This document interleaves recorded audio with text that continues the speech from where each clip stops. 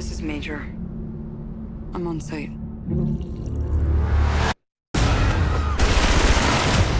I'm going in.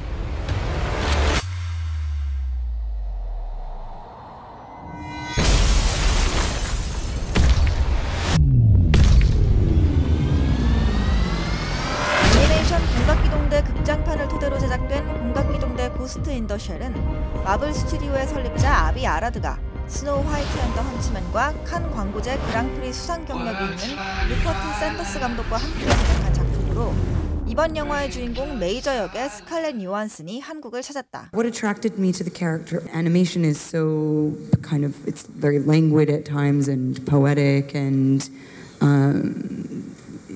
as these existential questions and, it wasn't totally clear what the full experience of the character, what her dilemma was, or as I'd started to kind of think about it, I thought about this character who has this struggle with her own identity, who she is now and who she thinks she was and then who she actually was, this kind of calling that she has, the ghost of the character, her spirit, her soul, and the quest for the truth about her identity. And I started to think, Rupert and I talked about this, the ego and the superego and the id, and what that meant is, how all those three parts kind of make up the sum of a whole person.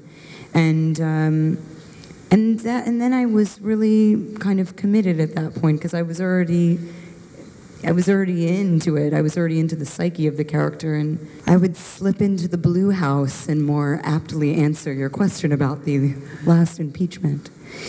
No, didn't go over well.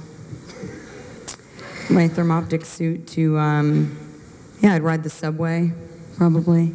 주인공도 멤버들도 서양인, 화이트 워싱 논란을 시작으로 95년에 나온 애니의 시대적 배경과 비슷한 화면 구성이지만 예고편 마지막 SAC에 나오는 인물 쿠제의 등장, 화려한 액션 영화일까, 혼종의 탄생일까, 아니면 다음 편을 위한 인물 배치일까, 한꺼번에 다가오는 영화에 대한 기대와 걱정. 드래곤볼은 망했지만 공각기동대는 어떨지. This is just the beginning.